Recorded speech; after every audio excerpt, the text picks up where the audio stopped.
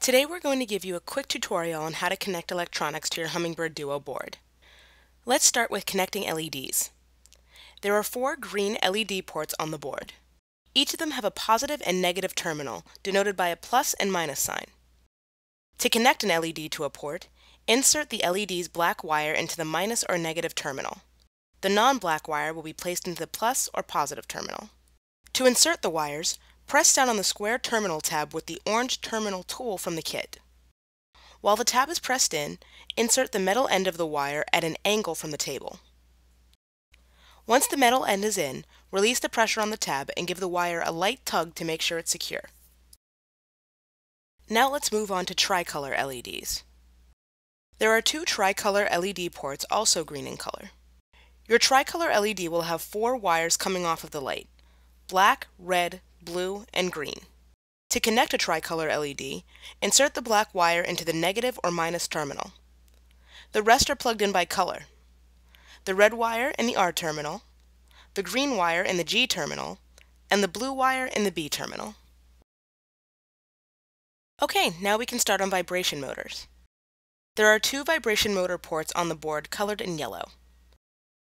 To connect a vibration motor to the Hummingbird Duo, connect one of the yellow wires into the plus terminal and the other into the negative. It does not matter which wire is connected where. Just make sure they are connected to the same terminal block.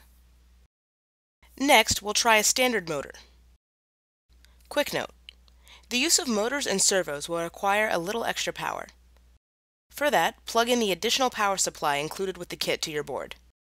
For now, we'll stay focused on motors and come back to servos later. Just like the vibration motors, there are 2 ports, but these will be marked with orange. To connect a motor, connect one of the 2 orange wires into the plus terminal and the other into the negative terminal. Again, just like the vibration motors, it does not matter which wire is plugged in where. Servos are next. There are 4 servo ports. As you have noticed, the servo ports do not use push-in ports. Instead, they use a 3-pin connector. The connection should go as follows: the yellow wire matches with the pin labeled S and Y, the red wire with the pin marked positive and R, and the black wire with the pin marked negative and B.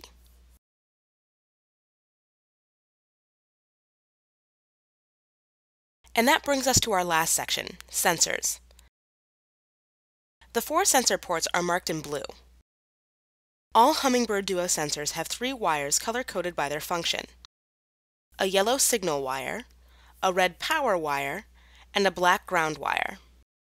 The yellow wire connects to a sensor port S terminal, the red wire to the plus terminal, and the black wire to the negative terminal. Okay, you now know how to connect electronics to your Hummingbird Duo board. To program your components to move or light up, and to view example robots and mechanisms, check out some of the other tutorial videos at our YouTube channel or on hummingbirdkit.com.